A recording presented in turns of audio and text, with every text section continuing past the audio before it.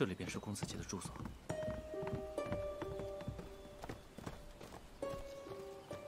他们怎么在一块儿？救援！救援！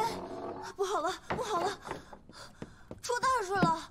知道了，知道了。这么大的妖气，惹得人连觉都睡不好。既然来了，那我也该会会他了。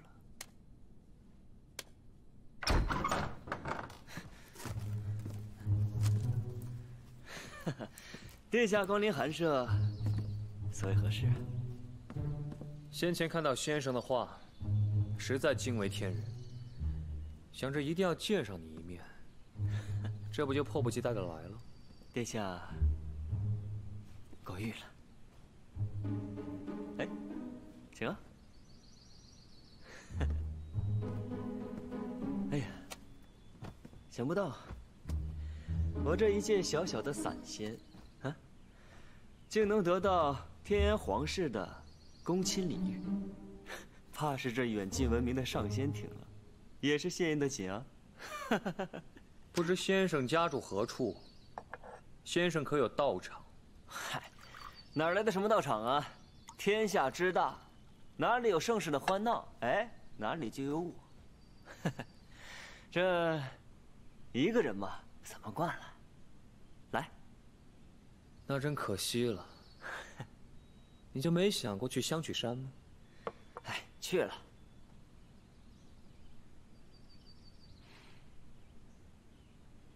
去了，不就见不着殿下您了吗？哎嗨，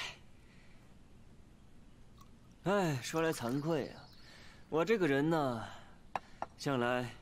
与这什么仙山福地没什么缘分，平日里呢，也就作画，也不会什么仙法，这自然也就不入什么上仙大神的法眼了，是吗？啊，本王今日叨扰，就是想同你交个朋友，可否请你满足本王小小的一个不情之请啊？啊，但说无妨，但说无妨。望先生。 摘下面具，以真面相待。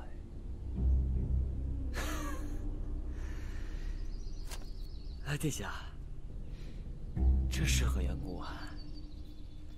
因为先生像极了我的一位故人。殿下，我想看，是不是他？这。 还是做什么朋友？摘下来吓死你！哎，殿下，您看我这副面孔，可是您的那位故人呐？先生，你这胡子，啊，略施仙法，避人而貌。哈，风神俊朗，和我那位故人全然不同。 哎，得罪了。哎，我和那位故人玩笑开惯了，他就喜欢如此这般开玩笑。刚才我真把你当成他了。嗨，殿下，那您那位故人倒是有趣的紧呐。先生，您恕罪。这样，您就别住这破房子了。本王在高都给您安排一间宽敞别院，给您赔罪。 是，我明天就搬。哈哈哈哈，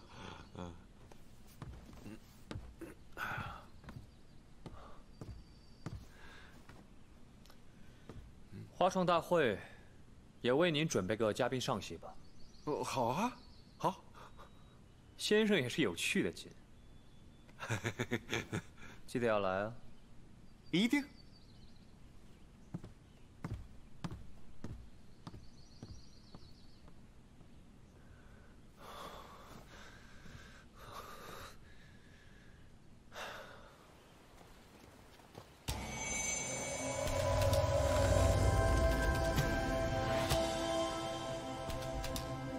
小姐姐，你也是来向我家先生求画的吗？不是啊，我顺路过来采草药的。哦，这样，我知道哪里有草药，我带你去。不必了，我自己知道。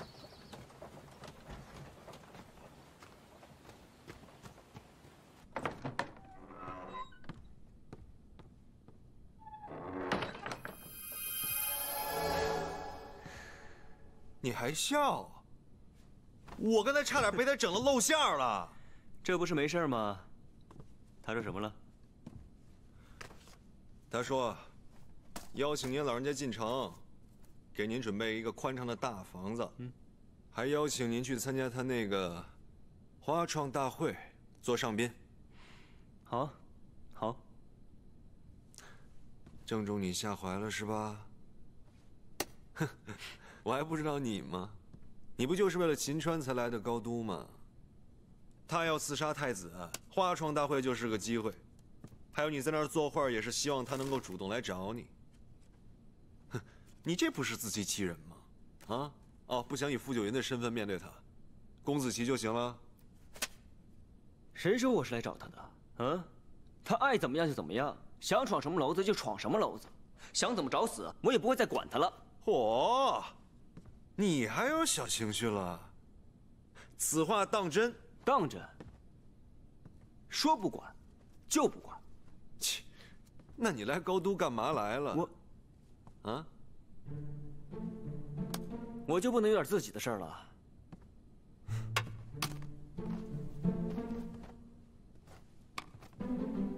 有没有发现，这狗屁太子身上的妖气与我身上这2粒如出一家吗？啊？我跟他接触2次，没错的。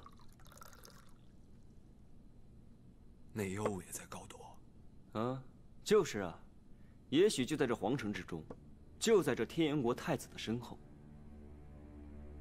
哎呀，坏了坏了，我可是费了好大的劲，才参得相取山主封印术的3成，暂时把你体内的东西给镇住。要是他真的在高都，那你可得千万小心了，稍有不慎就有可能冲破封印。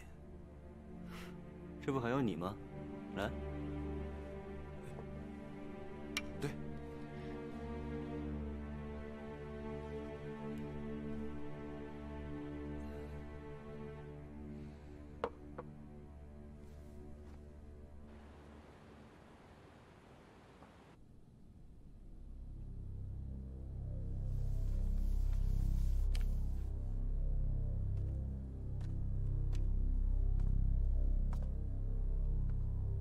我去了凤眠山，那个浮夸的画仙能力微弱，不是傅九云，更不是与我交战的那个人。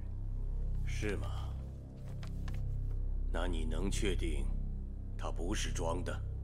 他是装的，装的高深，我就吓唬了他一下，哎，差点给他吓尿裤子了。哼，左子辰呢？整天迎风我，还是放不下那清高的架子。无趣透了。他愿意当你的战士，和香曲山和傅九云都有关系。杀他爹的人是傅九云？不，傅九云和左相美丑。杀手是从傅九云手里得到了灵灯。香曲山上下来的，没有一个好东西。有一个算一个。杀手下一个目标就是你，引出他，就会引出傅九云。傅九云真在高都？哼。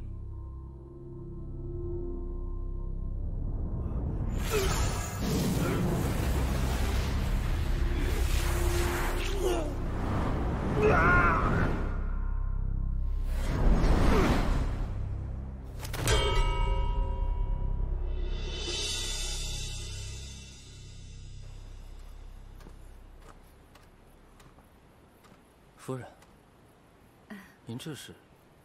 子辰，你今天当值1天，辛苦了。太子他，玄珠他，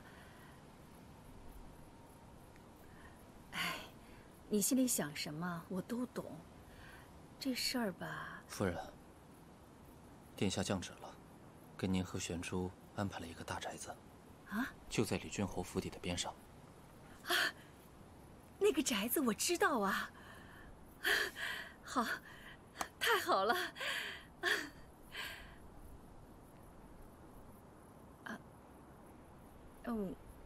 我不是那个意思。夫人，你别说了，我都懂。我先回房了。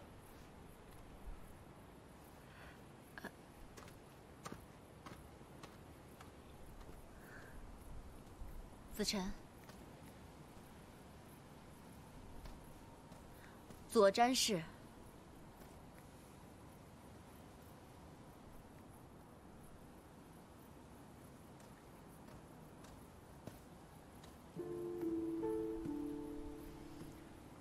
你到底在想什么？还是说，李渊让你想什么，你就想什么？我为太子詹事，殿下下旨夺情，均为陈纲，我不得不为。你一身学问，就是帮他品鉴美人，当他捡东西的狗吗？还是说，你对花创大选的那些美人感兴趣？我累了，先回房了。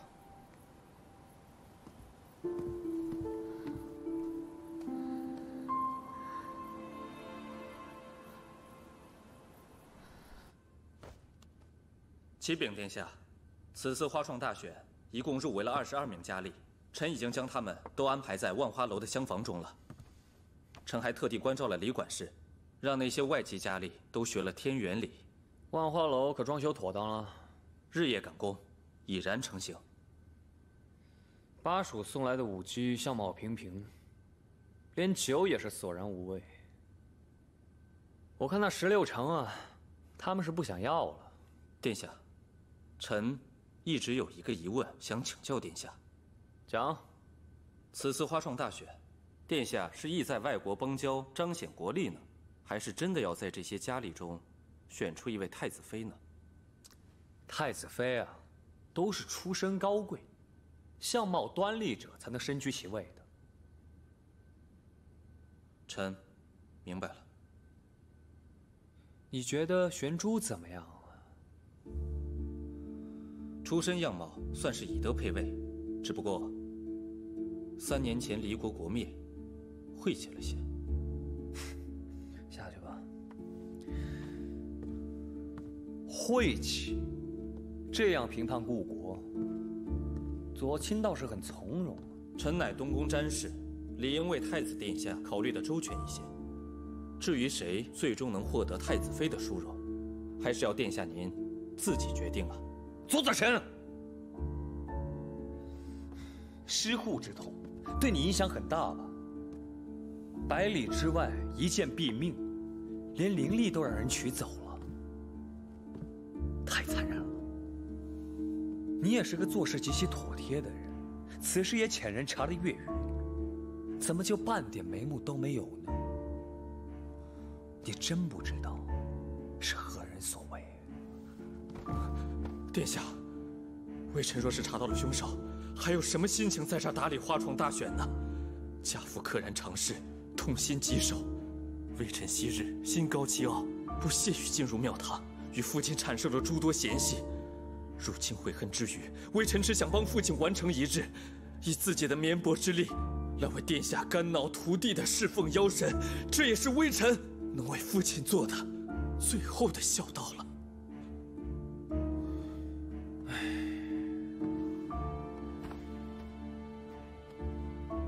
听到你能振作呀，我就放心了。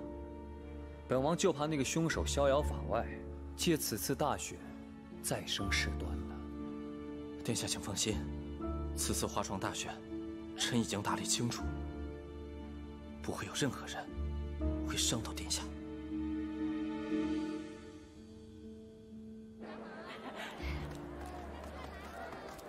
还得新鲜的川儿，川儿。怎么了，这川儿啊？怎么了？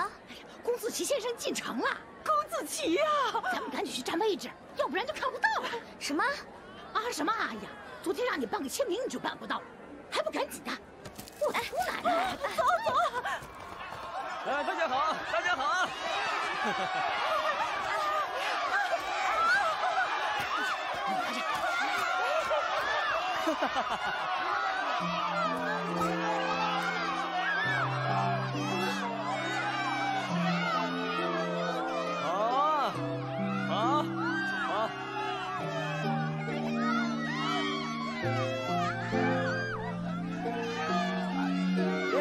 啊！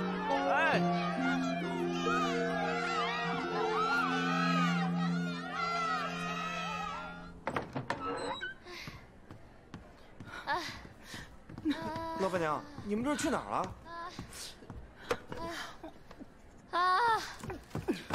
托姐，你们干架去了？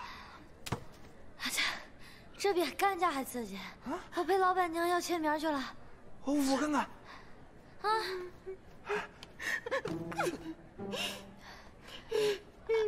我离他的纤纤玉手只有那么一根黄瓜的距离，他还看我一眼，我确定他看我了。面具下的半张脸，我已经被窒息了。你那窒息是被后面那个胖妞给挤的。你别提那胖妞了，一提那胖妞我就来气。我眼睁睁地看着公子琪给他签名了，还摸了他的手了都。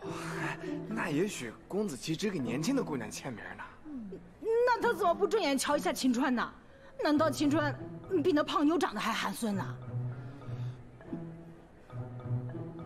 对，那只能说明公子琪的眼睛被使糊了。你可以骂我老，但不能说公子琪。公子琪，公子琪，公子琪，公子琪！哎呀，你真是宝刀未老啊你啊！哎，给我看，让我看一眼嘛！看啊！你看，公子琪的签名哎！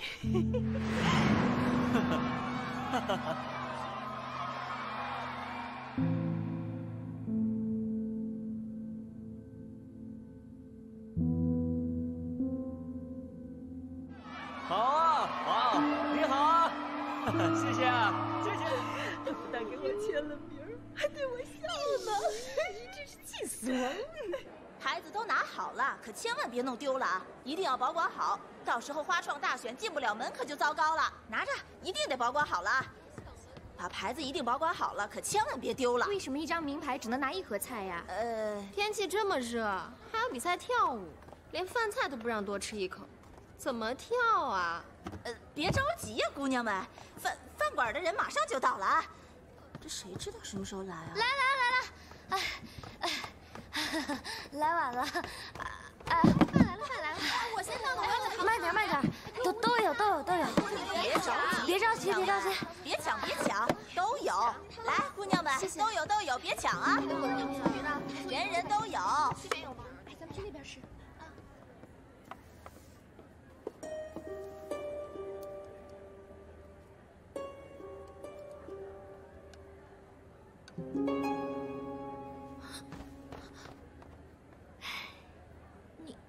你来干嘛？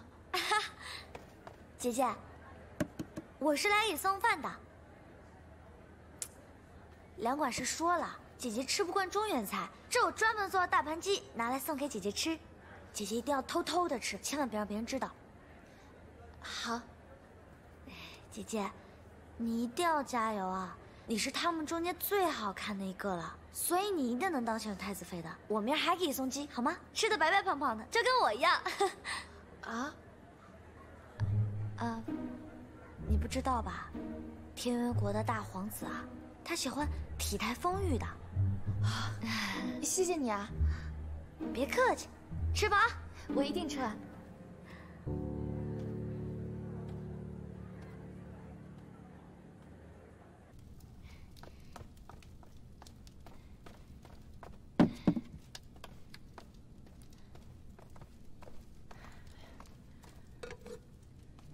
川儿，你最拿手的菜是什么呀？糖醋酥肉。怎么没见你做过？以前做的比较多。我听说呀，那个公子琪住进太尉别院了，是太子殿下恩赐的。是吗？这城里的姑娘送吃食可都送疯了。他每天得吃这么多菜，不得胖死啊？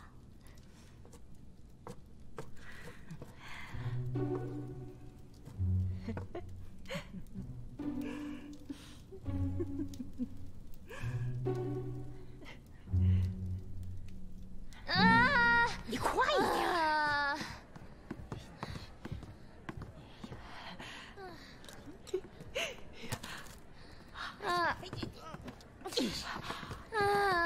老公，姑，哎，你这儿有桂花糕吗？这丫头刚做完鱼，满手的鱼腥味儿，一伸手还不把公子琪给臭哭了。哎，行，哎，你们就别闹了，我真的不想去送饭。川儿，你就相信一次姐姐，就算没要到签名，对自己打击巨大，也不能否认自己的厨艺呀。哎，对，这不是重点吧？重点是公子琪这几天必然吃了大鱼大肉，这几道清淡的一定爱吃。哎，我说，你们两个是他忠实的爱慕者。那为什么你们不去送，非得让我去送啊？我去了，可他就见年轻姑娘。哎，咱们店就属你最年轻了。那年轻姑娘满大街都是的呀。老板，哎，姑娘，我给你1000银子，你帮我去送饭。做梦！人家自己也要送饭给公子琪先生的，1000银子岂能买走我的一片真心？1两银子还差不多。哎，老板，你们这儿有筷子吗？啊，没有。我不，走了。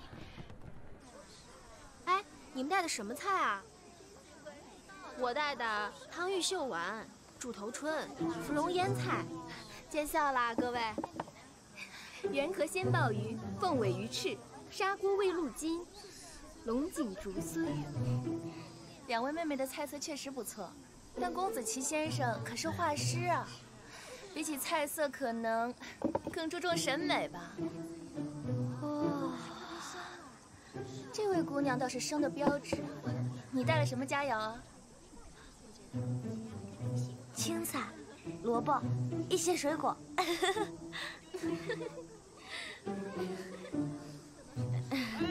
来！好消息！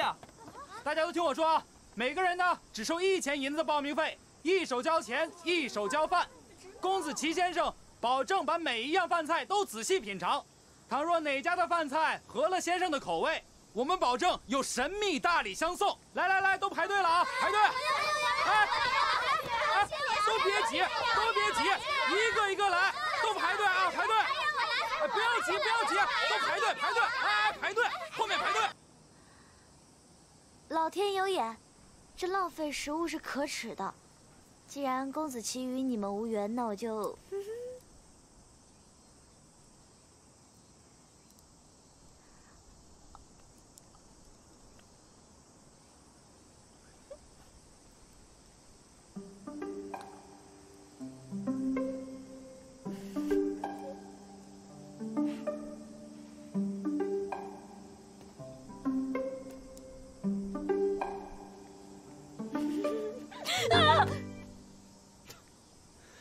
瞧把你给吓的！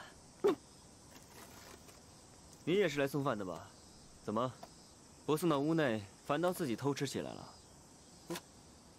糖醋酥肉，你怎知先生我喜欢吃这道菜呢？你也爱吃糖醋酥肉？你也有朋友爱吃糖醋酥肉？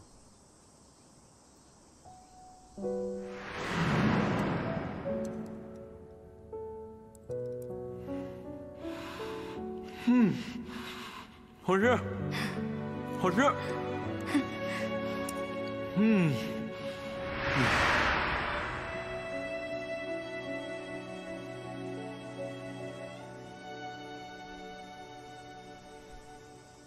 这才是先生我要的菜。随我来吧。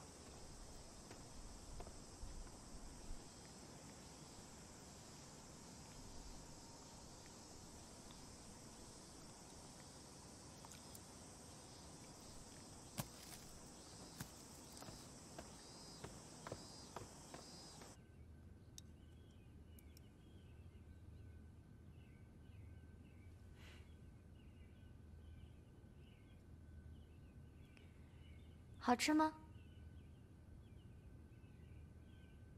好吃，有我心爱女人的味道。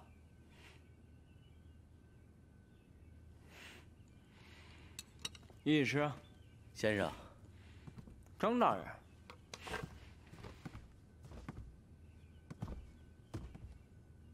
真是稀奇呀！我这门庭冷落的太尉府，头一次来了这么多姑娘。待在门口，全部是给您送饭的。在下实在抱歉，多有叨扰。哎，给我道什么歉呢？只是，原来先生已经有了吹金转玉的美娇娘，若是被门外那些姑娘看到了，可是要伤心的。大人，您误会了。她呀，她是我最爱的小侍女啊。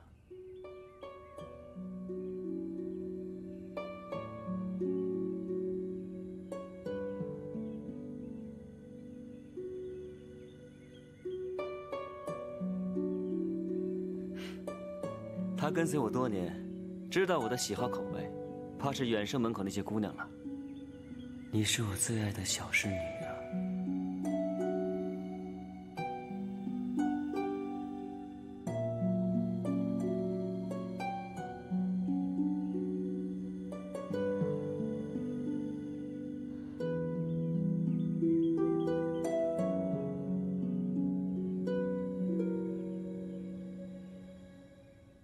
先生有侍女傍身，我就放心了。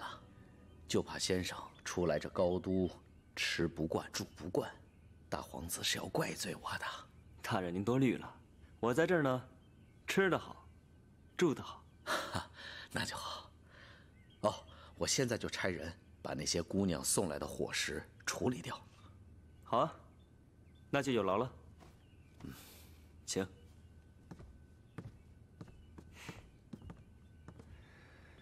唉，说了这么久的话，怕这饭菜都凉了吧？去哪儿啊？这菜还没吃完呢。傅九渊，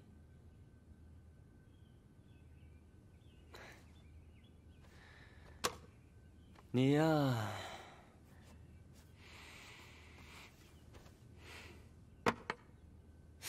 小川啊，你可真没良心啊！先是放老虎咬我，然后又用神仙醉蒙我，又把我一个人丢在那冰冷的客栈里。你倒好，一个人跑到这繁华的高都来，你想干什么呀？在离国戏弄我的那个公子期，也是你傅九云了。是我。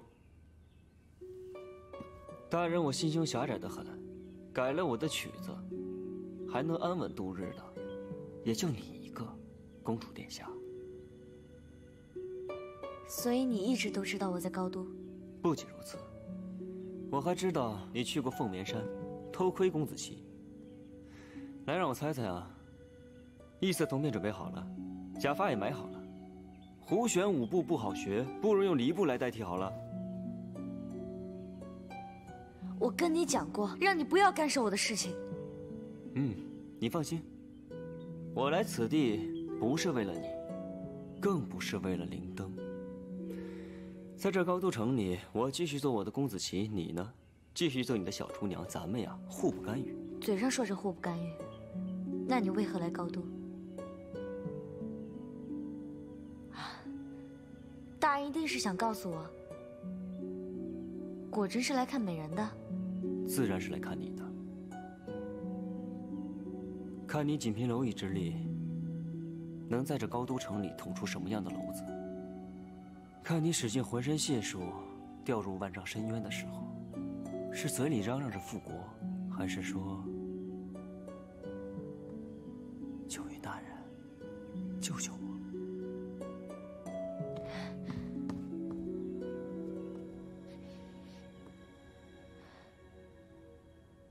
那就可得让您失望了。就算是我跌入万丈深渊，我也能够生火搭灶，过得好得很。今日的话，傅九云，你记住了。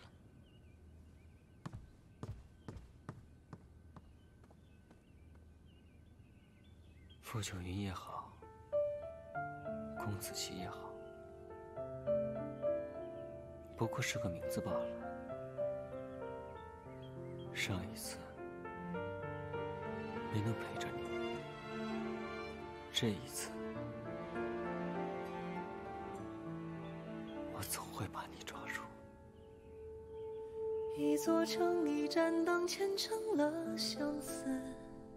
冥冥之中梦里公主3000尺，纷纷细雨迟，彼岸花又是忘记了谁发过的誓。我会追随你直到今生今世，看看繁华似锦和你的样子，伴你一路疾驰。你留在这儿，护他周全，明白了吗？哪怕追天涯咫尺，从一相遇一开始，提及的每个字都是只手不离。青春姐姐，你让我照看的人，他不在了。什么？他只留下了这个。飞舞着转瞬即逝，昙花一现，日记是流盛开的。这8个字什么意思呀？我也不知道。会不是这个人喜欢你，所以要随你到天涯海角？谁让他喜欢我了？再说了，我可不愿意让他找到我。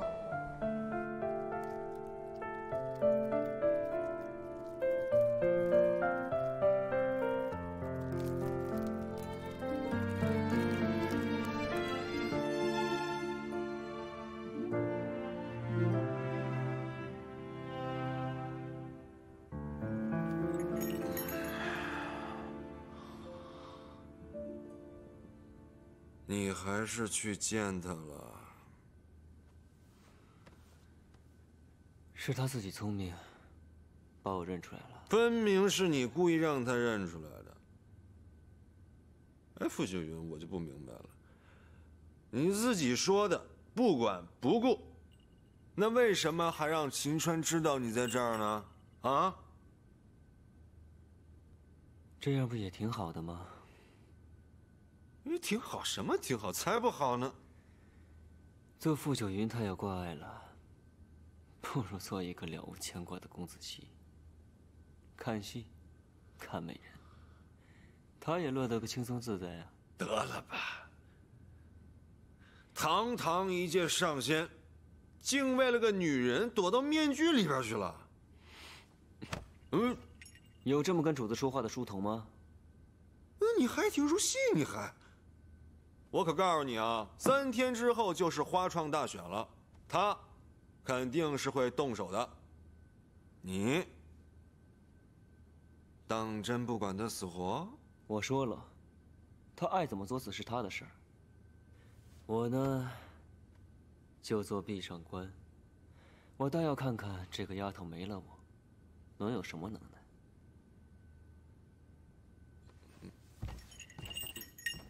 意思就是还是得去呗。去呀！去用什么身份去呢？傅九云、公子期。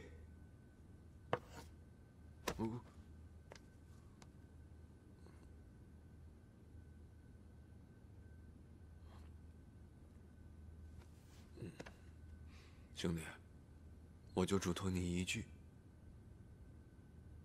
咱能不能别在花创大会上动手？行，我懂你。我跟谁都不动手，行了吧？你真是我见过最絮叨的仙人。喝酒，喝酒，喝酒。絮叨几百年了，没见你反胃。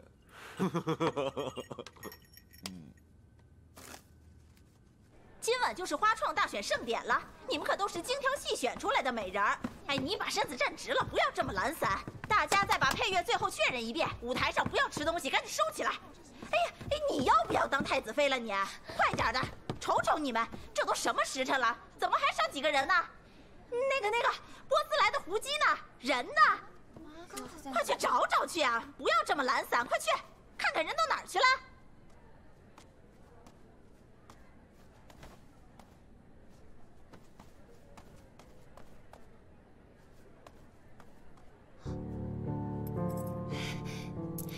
谢谢。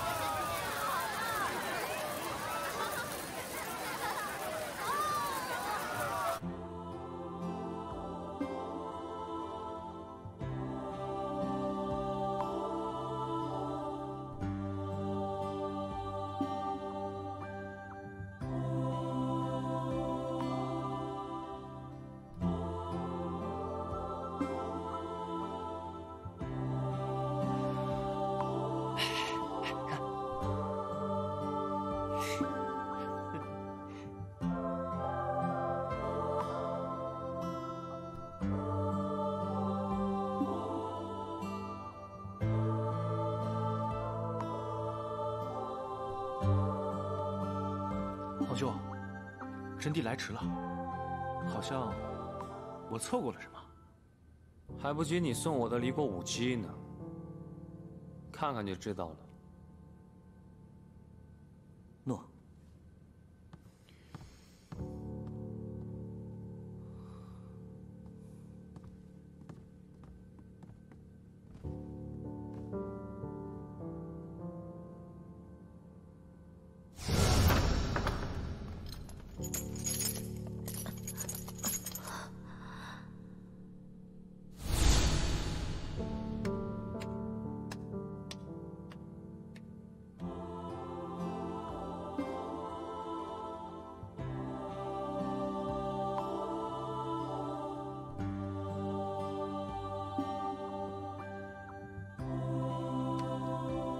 别到了，陪我一起看。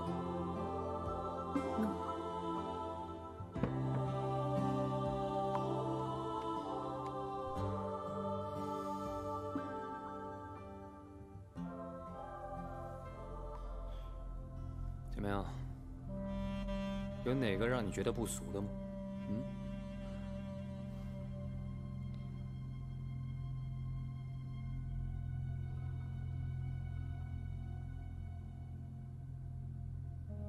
这些美人想向殿下献媚，但是殿下如此威严，她们被殿下的气场所震慑，不敢上来。在我看来，着实像跳梁小丑。听你这口气，好像根本就不把他们的样貌和武艺放在眼里。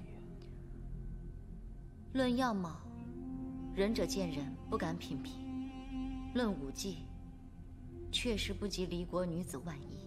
论胆色，他们都不及于你。